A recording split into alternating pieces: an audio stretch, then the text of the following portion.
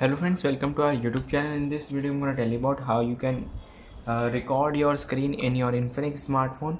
Before watching this video, if you have not subscribed to our YouTube channel, then subscribe to it and like our video. So let's start friends. First you have to open your settings, or you can swipe up to your control center. Here it is screen recorder. You have to long press it, and friends, here it is record device sound. If you want to record your device sound, you have to enable it. If not, then disable it.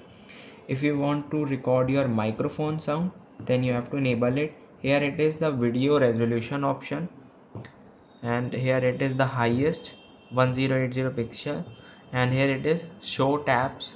You can also enable it, and you have to just click on screen recorder and press on OK, and you can see it is the recording is started. If you want to pause, then click on this, and if you want to end, just click on the red button.